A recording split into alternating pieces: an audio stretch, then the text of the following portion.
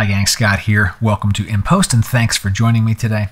The photo I'm sharing today is from the earlier in the week in the field video, as is tradition here on In Post, but it's a scene that landscape photographers will be familiar with. Right? We got some relatively cruddy weather. The sky isn't really offering up a lot.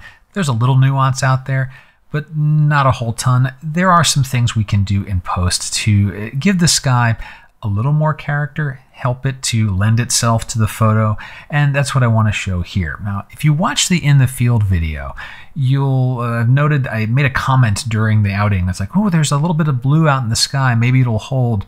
It never really did, but in this scene here, we can kind of see a little bit of that happening, right? On the left-hand side, we have some bit of coolness here. There's a little more blue out in the sky there, and then it was becoming just kind of the whitish gray that we get when the sky is just uncooperative.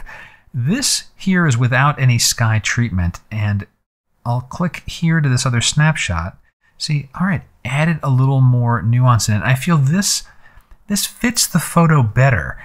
There's, I like that the fact that there's some blue-gray in here, but also the texture, not even texture, just the fact that there's some clouds. There's some separation of things out there. It's not just a bath of gray. And so this was done with just a single mask. And let me show you that right here. So I'll open up the masking area and this mask right here. One click. And I'll hover over it. This is the Lightroom's select sky option. So really no magic here, just Lightroom, find the sky, give it to me.